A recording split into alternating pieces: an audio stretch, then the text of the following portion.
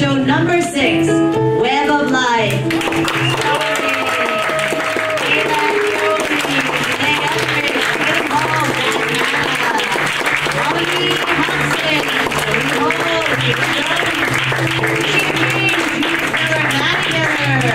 Samir Robinson, Luke Smitherman, Isaac Smithers, Brian Wagner, Jake Juan Settler, Alexia Clemens, and Francis Moore.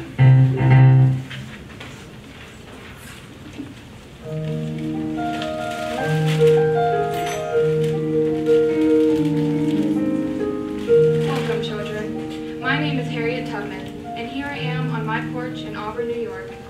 Things are pretty peaceful here since I've retired. There's a newfangled automobile that everyone is driving. There's the sound of the phonograph playing a symphony from far away. And of course, you can't help but hear the telephones ring-a-linging. Seems nowadays everyone's got one. But by evening it will quiet down. The rain will pitter-patter on my porch here. And I'll remember all those brave people filled with hope and courage who fought for their freedom. Around the time we made the Fugitive Slave Act in 1859, things got real tough. Read all about it. Fugitive Slave Act allowed slave owners to retrieve lost or escaped slaves, even if those slaves were living in free states. Extra, extra, read all about it. There's one little girl I'll always remember. Her name was Savvy. She and her family snuck up with their plantation in Georgia one moonless night, using the North Star to guide their way. But before they traveled more than 60 miles, they were followed and hunted. Savvy and her family run for their lives, plantation owners' dogs at their heels. Shoot them for house, my brother, they're dead and free. I can't run anymore. There's a cave up ahead, Savvy. Come on, my love, you can do it. Okay, Mama. Let the dogs, we won't stop until they're touched. Hurry, Miss, come on. Yes, Mama. That's my property. You boys better go $50,000 worth of property. Mama, go, I can hear the dogs. Ow, no. Mama, what's wrong with you? All right, child, keep running. Try to make it stop. Sounds like they're going the other way. Oh, I don't know if I can make it. Come on, Mama, just a little. You can make it just a little longer. We made it. We're in the cave. Savvy and her family were on their way to meet a friend who could give them safe passage to another friend outside of Georgia.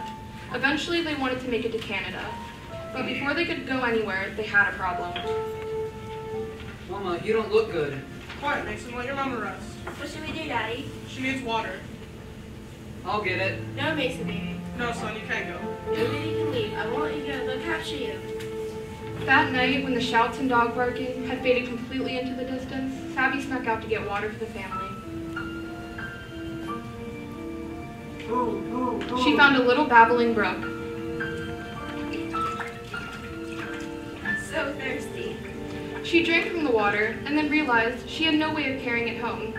In the distance, she saw a light. Where there was light, there would be people and probably a bucket for water. I can do this for my mom. You, girl, what are you doing out at night? Sorry, you scared me. I didn't mean to scare you. I'm here supposed to make sure there's runaway slaves don't come by here looking for food and water. I ain't a runaway. Of course not. But if you was, I would give you this pitcher of water and this bag of food we collected for y'all. Oh, sir, thank you, thank you. Let you waste a minute. Be quiet. They tell it's for you. When she got back to the cave, they ate and drank. Her mother drank and felt better, but she still couldn't walk. They had to wait before they could be on the move again. All day long, they slept nestled in the back of the cave, covered by tree branches and leaves. Savvy got worried. The longer they stayed in one place, the more likely they were to be caught. Is it true your mother's ill? We can't go till she's better. She can't walk. We won't leave her. Wanda. This the girl? That's my wife, Wanda. It's nice to meet you. And you? Why are you still here? Savvy told them about her mother. Wanda and Todd decided to run and join them. Wanda was known for being a good doctor. They decided to leave the next night, but like most things, it didn't work out like their plan. Oh no, I don't feel right. I need to get your mother water now. But it's the middle of the day, Papa. They'll see you. Your mother needs water now. Let me go, let me go. I'm down there all the time. I know the secret way. I'm small and they won't see me. You go, Savvy, but don't get caught. I won't, Papa. Guess I gotta go across. Oh, it's cold. Who's that? I can hear you, and I got you in my sights. Tell me who that is, or I'm gonna shoot you. Ain't nobody but me. My name is Gertie, and I was sent here from Magnolia Plantation as a present. They let you come alone? I'm good with directions. The men left me up at the road of yonder. You want me to fetch them? No, I don't want trouble. Come on. The foreman took her up to the house, where the plantation owner looked her over. Not yet fit for heavy work. Send her up to Eva, maybe a present will cheer her up. Who's that? She's a gift from your daddy. We better get her cleaned up and fed. So little Eva made Sabby take a bubble bath and fed her a meal like Sabby had never eaten before.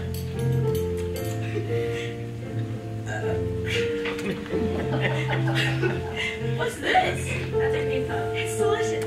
You know, I hope they don't catch those lost slaves. You do? I want them to be free. If I could, I let everybody on this whole plantation live if they wanted. And if they don't want to leave, we could pay them a salary and let them live as they wanted. You're the only white person I met my whole life who thinks that. There's others like me. I wrote some pamphlets. If the escaped slaves came to me, I would help them. I got a whole plan. Sabby knew she was taking a chance trusting Eva, but every hour that passed meant her mother might die. I'm one of the escaped slaves. You are? Sabby told her the whole story as fast as she could. We have to go. I'll get the wagon and Wanda and Todd, and I'll tell Daddy I want to go into town and order some dresses.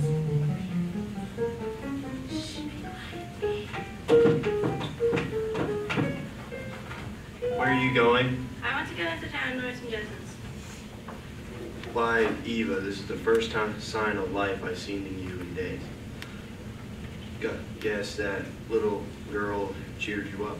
Yes, Daddy, she's the best gift you ever gave me. Well, run along. Then you can take Wanda with you, and you better have Todd with you too. He's the only one of them I trust. Daddy, can I please take Ivy too, please? I don't know about that. Fine, I'm not going. All right, take her, but keep it close. An eye on her. Todd, Wanda, Eva, and Sabby all piled into the wagon, which was packed with supplies, and drove off.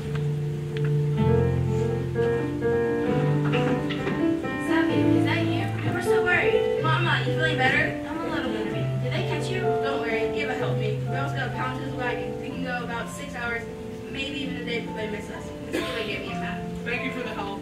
I wish I could do more. Good luck. I'll get back home on foot, and when I show myself at the end of the day, I'll think everything is gold. If I like it enough, you might have a day or two before I look for you. And this is Wanda and Todd. Hang with us too. This is amazing. This is the best escape ever.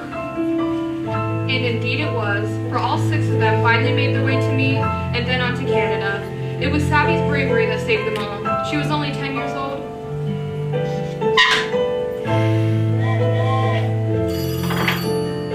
It's hard to imagine the way things were, to think about the past, and see what it means for the future. Luckily for now, I just got to enjoy the evening, and you should too. Good night, my children.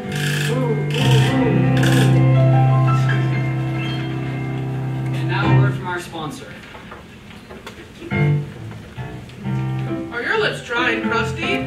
Do you want some smooth lips? Then no worries, we have a product for you. Butter Lips! Butter Lips will give you the best looking lips in town. Say goodbye to the dry, painful lips that you have now. For the price of just 50 cents, you can have this wonderful product and get a free pouch too. Also, if you buy one, you get another one for free. Butter Lips come in flavors such as apple pie, vanilla, and chocolate. Just ask for Butter Lips!